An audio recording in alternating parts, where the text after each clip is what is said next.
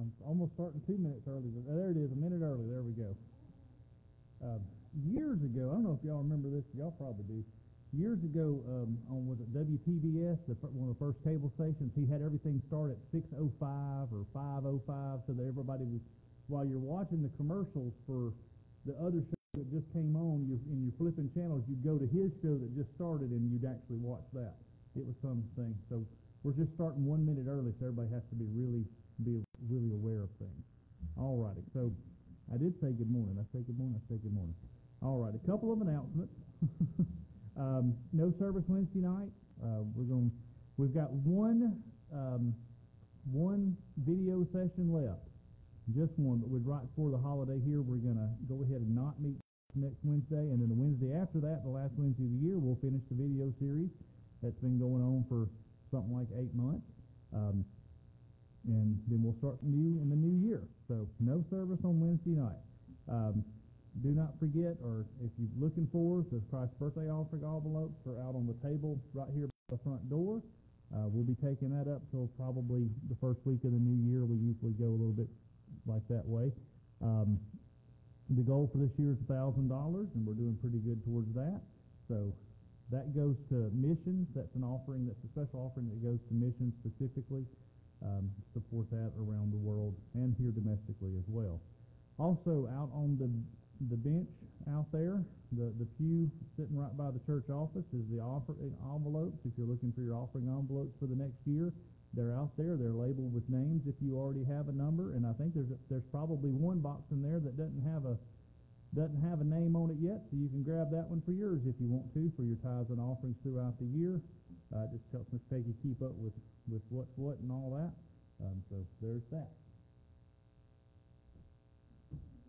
All righty. Any other announcements this morning or anything else that I've probably forgotten? I guess if I forgot it, everybody else forgot it too. All righty. Well, let's pray and open up our service this morning. Lord, we thank you once again for the opportunity to be in this place. We thank you for just the blessing of the family that you've given us to spend this time with, Lord. As we come together this morning, we want you here. We invite you into this place, Lord. We want you to hear us and listen to us as we tell you how much we love you, as we sing praises to your name, as we worship you, Lord. But most of all, Lord, we want to hear from you this morning. We just ask you to be in this service, speak into our hearts. When we leave this place, let us be changed from being in your presence, Lord, and we thank you for it. I pray all these things in the name of Jesus. Amen.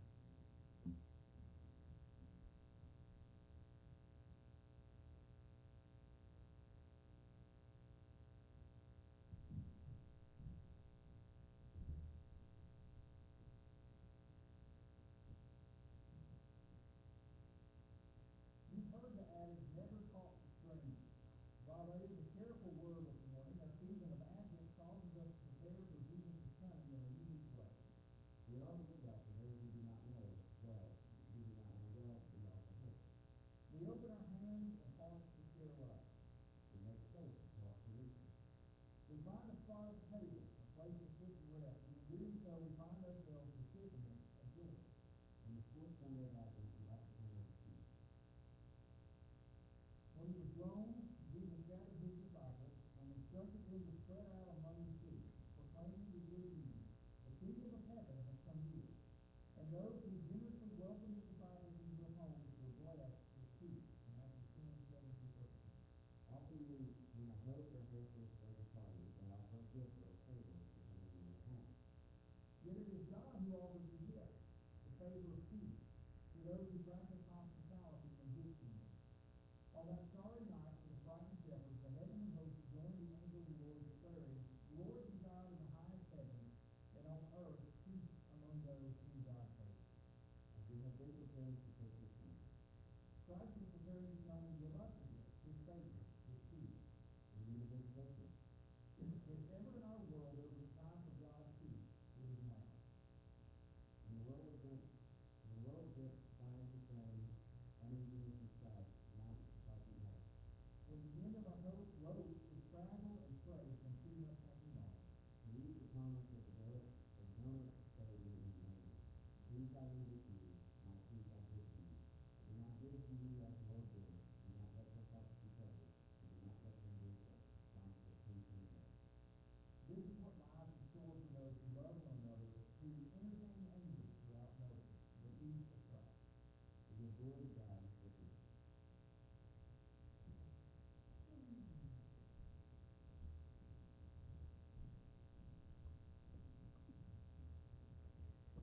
turn to page 170.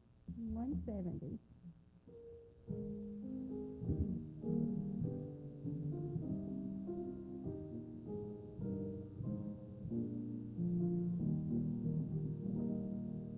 I heard the bells on Christmas Day. There rolled familiar carols play, and loud and sweet the words repeat of peace on earth.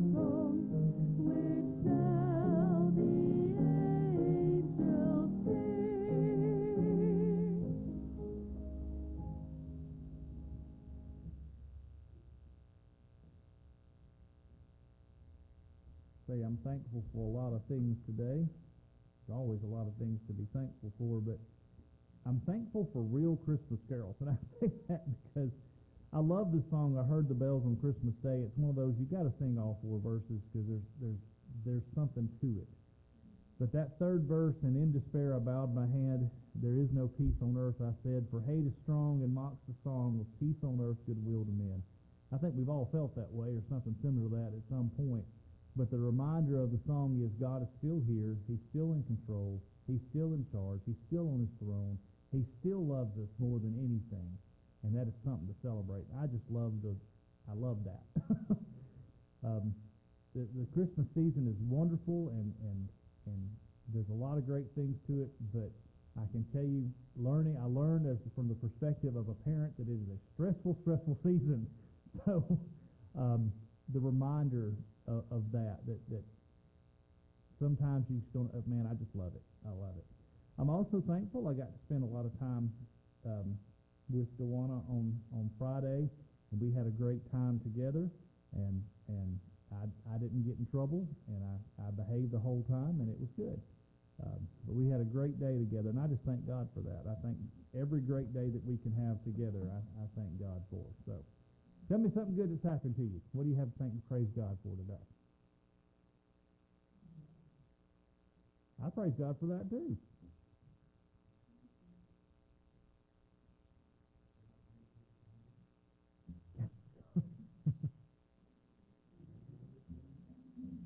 Well, no, that's great though. That's good. That's good. Yes, Joyce is sick. Yep. We'll talk about that at prayer time, but yeah, definitely be praying for Joyce. She's not feeling well today. Yeah. All right, well, let's sing a little bit more. The birthday of the King.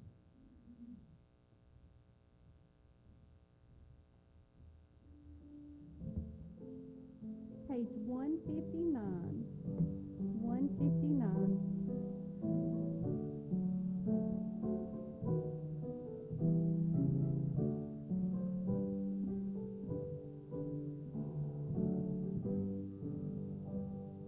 In the little village of Bethlehem, there lay a child one day, and the skies were bright with a holy light for the place where Jesus lay. Hallelujah, oh how the angels sing. Hallelujah, how it rang, and the sky was bright with a holy light. Was the birthday of a king. 'Twas a humble birthplace, but oh, how much God gave to us that day. From the manger bed, what a path hath led, what a perfect holy way. Hallelujah, how the angels sing. Hallelujah, how it rang, and the sky was bright with a holy light. Was the birthday of a king.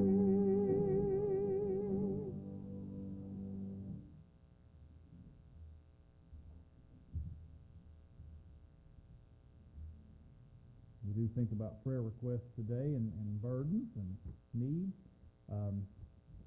Joyce is sick. She's got the flu. She's not feeling well. We do pray for her to feel better. Caitlin is traveling today, but not here yet. She's coming. But be traveling on the road to Alabama today to see the grandparents and such. So y'all be praying for her as she goes down the road, that she is safe. Judy is traveling today. But she's coming from a long way, too. About the same area of the country, really. Okay. And to Sarah as well. What else do we have today?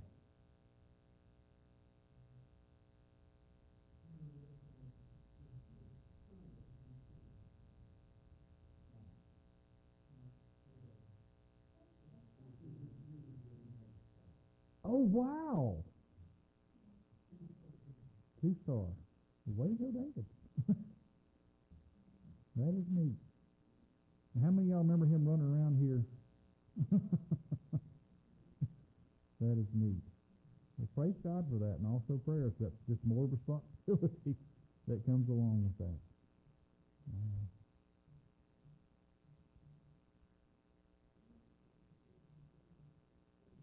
Yes.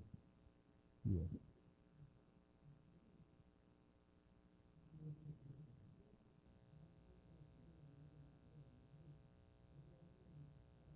Mm-hmm.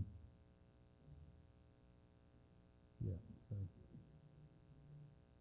prayers for them as it goes to the recovery time, but also in the lead up to it. That's January 16th. She'll be having this knee surgery, right? That's just for her knee. Mm-hmm.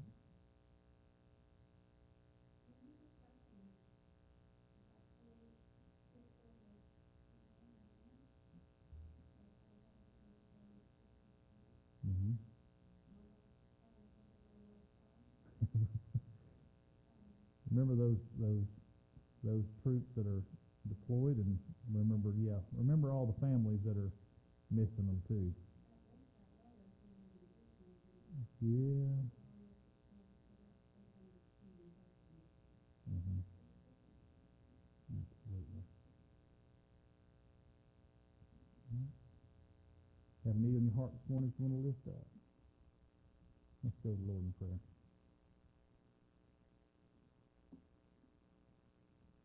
Lord, I do thank you that you're always there. I guess the better way to put it is that you're still there.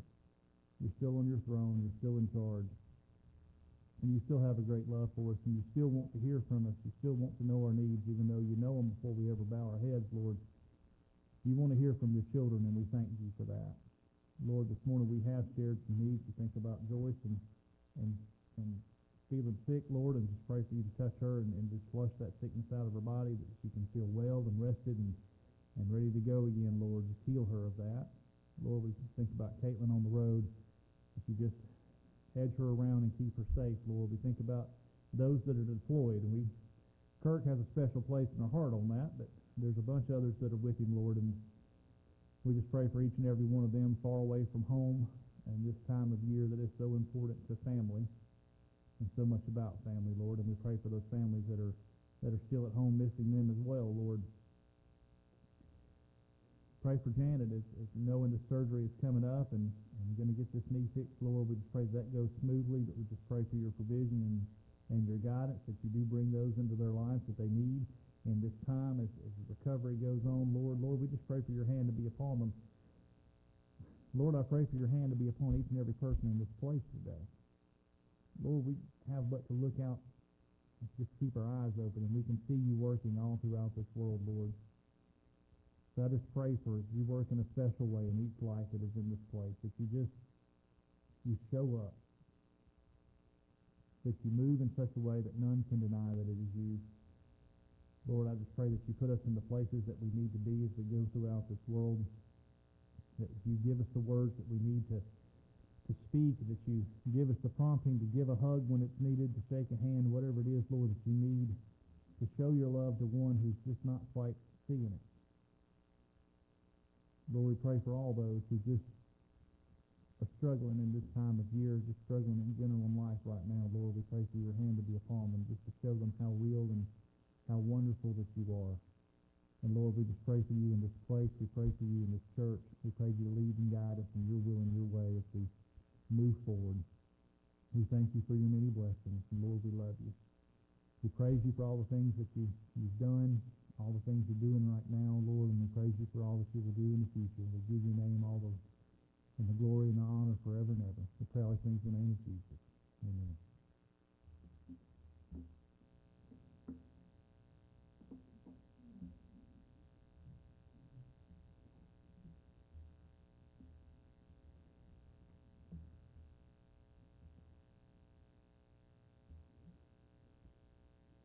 We've talked about this Christmas season being prepared. We've talked about expecting a miracle or looking for a miracle. We've talked a lot about Jesus, which we should always talk about Jesus all the time.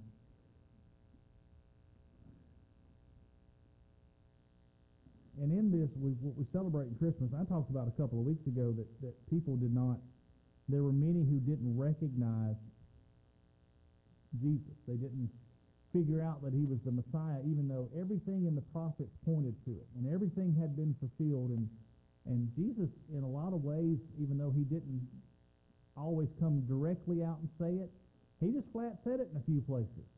And yet still they rejected him. Still many just didn't recognize that this was the one that they were waiting for. This was the one that they had, in a lot of ways, been working for. I want you to turn with me to Luke chapter 1. We're going to be in the book of Luke a lot today. Just different examples. And I want you to turn to Luke chapter 1, and we're going to start in verse 39 here in just a second. It's just, I know I say it a lot. The whole Bible is my favorite. We're just going to say that. There are parts of it that I like more than others. I don't really like reading in, I think it's, Exodus has a lot of numbers towards the end. Numbers has a lot of numbers, but actually has a lot of story too.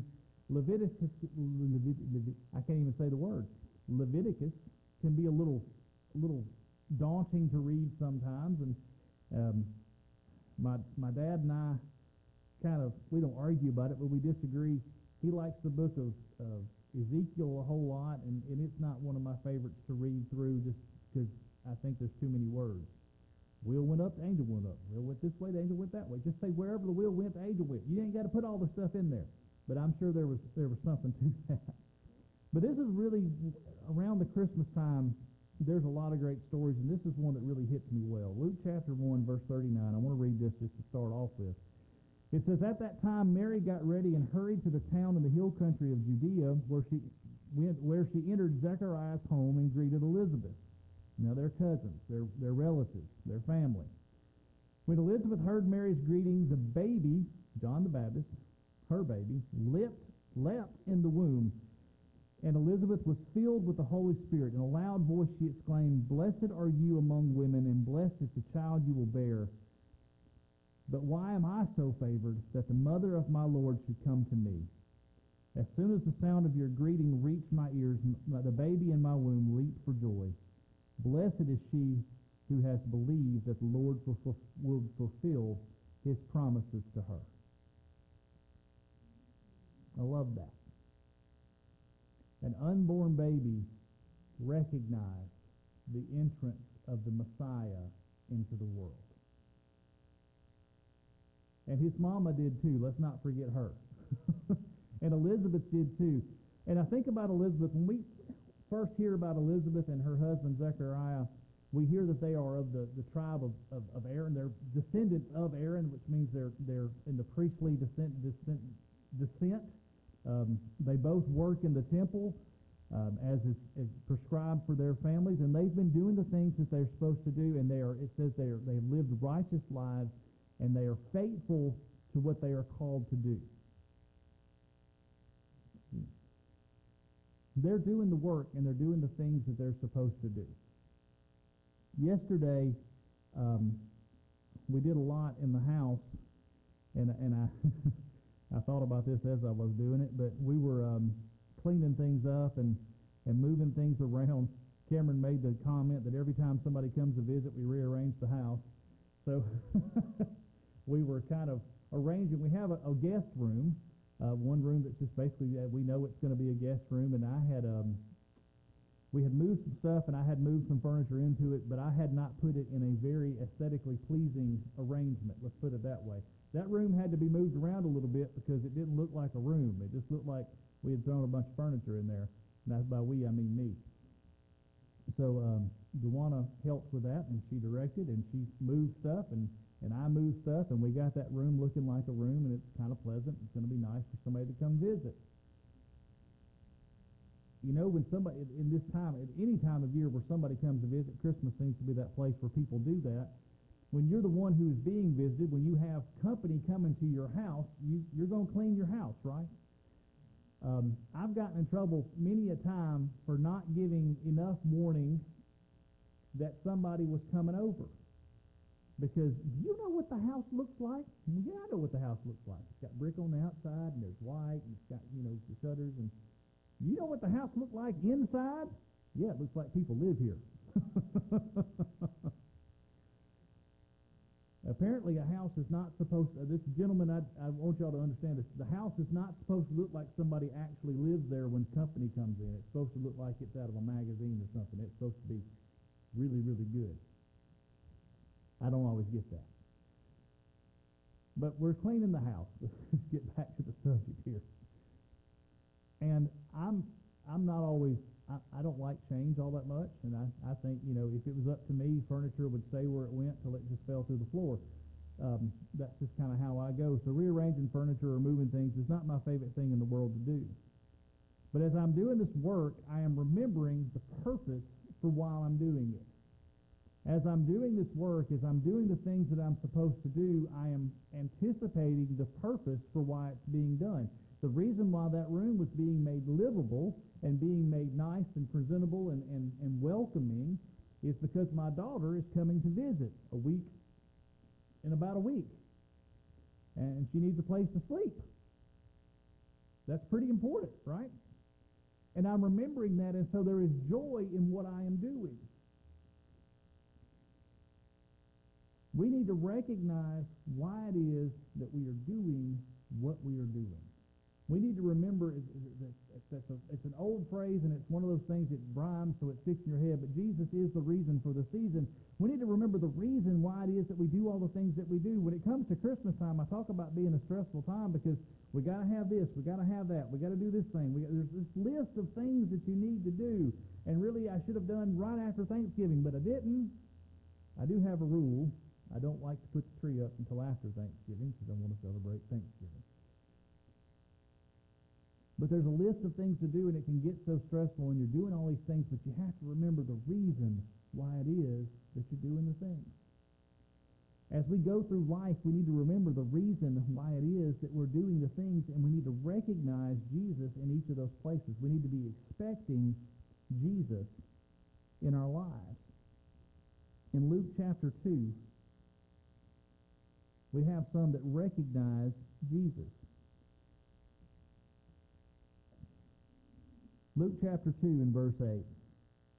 And there were shepherds living out in the fields nearby, keeping watch over their flocks at night. An angel of the Lord appeared to them, and the glory of the Lord shone around them, and they were terrified. I like the King James, it says they were sore afraid. But the angel said to them, "Do not be afraid, I bring you good news that will cause you great joy for all the people. Today in the town of David, a Savior has been born to you. He is the Messiah, the Lord. This will be a sign to you. You will find a baby wrapped in cloths and lying in a manger." Suddenly a great company of the heavenly host appeared with the angel, praising God and saying, "Glory to God in the highest heaven, and on earth peace to those on whom his favor rests." When the angels had left them and gone into heaven, the shepherds said to one another, "Let us go to Bethlehem and see this thing that has happened, which the Lord has told us about." That is the most important verse I want you to hear today. And this, especially from this part. When the angels had left him and gone into heaven, the shepherds said to one another, "Let's go." None of that makes any difference. None of that makes any sense. None of that is recordable in the Word of God if they don't get up and move, if they don't recognize that something significant has happened. And to myself, I can say all the time, they just saw angels. They saw the glory of the Lord shining in the heavens. They saw a whole multitude, a whole choir of angels singing and praising God and telling them what has happened on this day. Of course they recognized it. How many times have you known somebody that God has just been knocking on their heart, has been knocking on their lives, has been doing miraculous things all around them, and they just don't recognize what is going on? They just don't recognize that God is trying to get their attention, that God is trying to tell them how much he loves them, that God is trying to draw them unto himself. They don't see it. They don't recognize it. Here's what's important here. These shepherds, they were looking for it. This wasn't just some occurrence and happening. It was a big deal for them. That's life-changing. But they were looking and working and expecting the Savior to come. They didn't know his name was Jesus yet. They wouldn't get there. But they were expecting Jesus. They were looking for Jesus so that they could recognize him when they saw him. And they said, let's go. This amazing thing just happened. Let's go see it. In Matthew chapter 1, we have the wise men. Now, in our nativity scene, I love this. This is Miss Mary Schumacher let us use this year. This is hers, and it's got, with the traditional nativity scene with Mary and Joseph and the shepherds and the wise men. I want you to understand the wise men came a little bit later. They weren't all there at one time. They came and recognized the king a little bit later. But here's the great thing about the wise men. They were looking and they were searching for a king. They were looking and they were striving to find something special. And they were looking to recognize what it was. And it took them a while to get there. These were not men who were followers of the faith. They were learned people. They were people who had studied. I'm sure they'd probably looked at the scriptures as they were looking and doing all their learning, but they weren't of the Jewish faith. They weren't of the Hebrew people. They were somebody from outside. And when they found Jesus, they recognized him. You go to Luke chapter 2 a little bit farther down, starting in verse 22. When the time came for the purification rites required by the law of Moses, Joseph and Mary took him to Jerusalem, Jesus to Jerusalem, to present him to the Lord. As it is written in the law of the Lord, every firstborn male is to be consecrated to the Lord, and to offer a sacrifice in keeping with what is said in the law of the prophets, a pair of doves and 2 young pigeons. Now there was a man in Jerusalem called Simeon, who was righteous and devout. He was waiting for the consolation of Israel, and the Holy Spirit was on him. It had been revealed to him by the Holy Spirit that he would not die before he had seen the Lord's Messiah. Moved by the Spirit, he went into the temple court. When the parents brought in the child Jesus to do for him what the custom of the law required, Simeon took him in his arms and praised God, saying, Sovereign Lord, as you have promised, you may now dismiss your servant in peace, for my eyes have seen your salvation, which you have prepared in the sight of all nations, a light for revelation to the Gentiles, and the glory of your people, Israel. This was somebody who was looking for the reason. He was looking to recognize Christ. He was doing the things that he was supposed to do. He was doing the work, but he was looking for Jesus.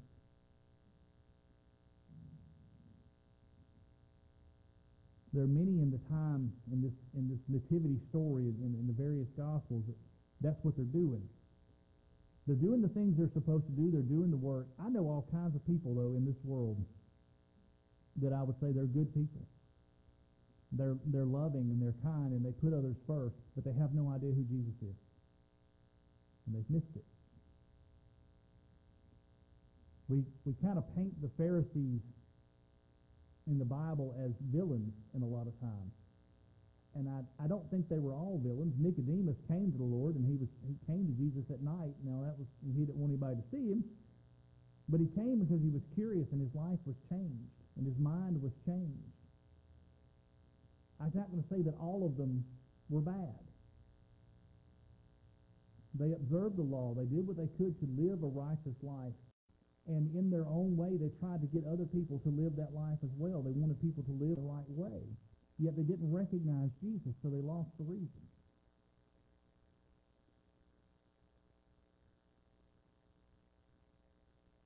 Do we need a clean house in our lives? Yes. The psalmist said, Create in me a clean heart, O Lord, and renew a right spirit into me. Examine me, search me, and try me. If there's anything in me that needs to be taken care of, and I'm paraphrasing the Psalms, I understand that, but that's what he said. Find it and show me what it is. We need a clean house, but we need a clean house for the right reason. If we're just going through the motions, we're just going through the motions. If we're just going through the motions of Christmas and we're buying the gifts and doing the things, but we forget why it is that we celebrate, then we've missed the whole point. Do I need to clean in my house, physically, my actual house? Yes. I mean, goodness gracious, you can imagine how much sand could build up around here on your floors if you didn't vacuum them every once in a while or sweep and all that good stuff. And I wouldn't have any dishes to eat off of. I just have to go buy more paper plates if I just let all of them stack up in the sink there. And if you don't, there's a lot of other things that I just don't think about. But I take care of the cats, so that helps out a whole lot. I take the garbage out. That's pretty good. But all these things that you have to do, why are we doing them? Well, there's a reason for it. As I rearrange my house and get these guest rooms ready to receive visitors, it means a whole lot more to remember who it is that's coming. The reason and the purpose in our lives. People are looking for purpose in their life all the time. What is my purpose? What am I supposed to do? Who am I? What am I supposed to be? What am I supposed to do? We hear these questions all the time. Let me tell you the purpose of life. The purpose of life is Jesus. It is. Our purpose in life is to love God and to be loved by Him. He loved us first, by the way. The Bible tells us that. He taught us to love. So our purpose is Jesus. Our purpose is to glorify Jesus. Our purpose is to know Jesus. Our purpose is to walk with Jesus. Our purpose is to recognize Jesus in that. So why are we doing the things? We're doing the things for Jesus. We're doing the things because He loved us and He taught us how to do it. We have to recognize the reason for why we're doing it. I talked last week about miracles and the things that Jesus can do. The things that God can do in your life, the moves that He can make, the many great things that He can do for us.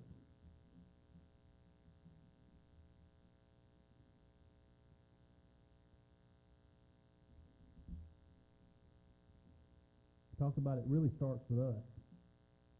It starts with each of us individually.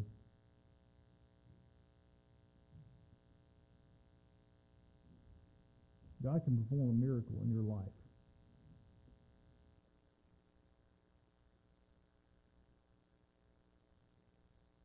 And how many people have I known that God has just done just that, and they chalk it up to coincidence or good luck or whatever other words you want to use. We need to recognize the hand of God in the world, but here's how we do it. We look for it. The wise men were looking for something. They were following a star. They were being led. They were looking for something. Those shepherds, even though they were in the middle of doing their work, their job, their mundane life, they're on the hill, they're watching over a flock while they sleep, and they're making sure that everything is okay with that flock, because that's their job. But when something happens, they had to have been looking for the Messiah, because as soon as it happens, what do they say? Well, let's finish this shift, boys, and then we'll go on down there. They said, let's go. Let's go right now. John the Baptist hadn't even started his work yet. He hadn't really got started in this world yet. Yet he recognized when the Savior came into his world, into his life, into his orbit there. And he leapt for joy. We need to recognize the work that God is doing in our life, and we need to look for it. God moves in ways that really can't be missed. We have to open our eyes and see it. A baby was born to a virgin.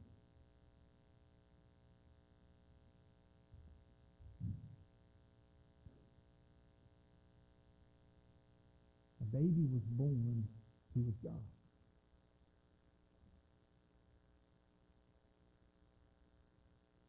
And followed and fulfilled prophecies from hundreds of years before. Yet people didn't recognize. And I shake my head and go, how did they not recognize? Because they weren't looking for it. Those that were looking for him found him. I tell you today, look for God, and you will find him. He will do great things in your life. And He will lead you and guide you into better and better and better. Does not mean that it's always going to be easy. Does not mean that you're never going to face hard times. You are. Listen, Christmas is hard. Getting through this season is hard. Not being around family is hard. Missing people who have gone is hard.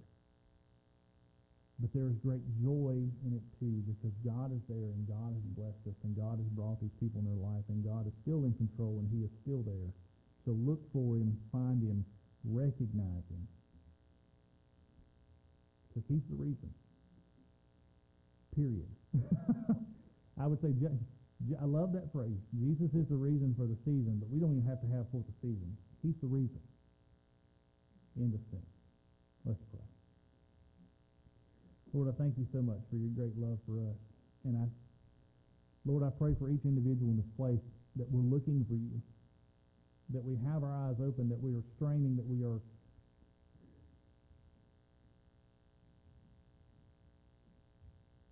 putting forth effort to find you, Lord. And it's not much effort to find you. You're right there. You're always right there.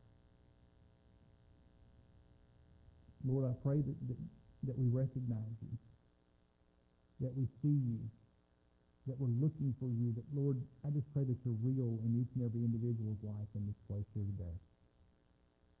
And, Lord, I pray that any that doesn't know you today, that they come to the knowledge of you, that they start this relationship with you, that they are filled with your great love, recognizing your great love, that helps them love others around them and see this world in a whole different way. And Lord, I thank you for it. We praise your name. We praise things in the name of Jesus. Amen.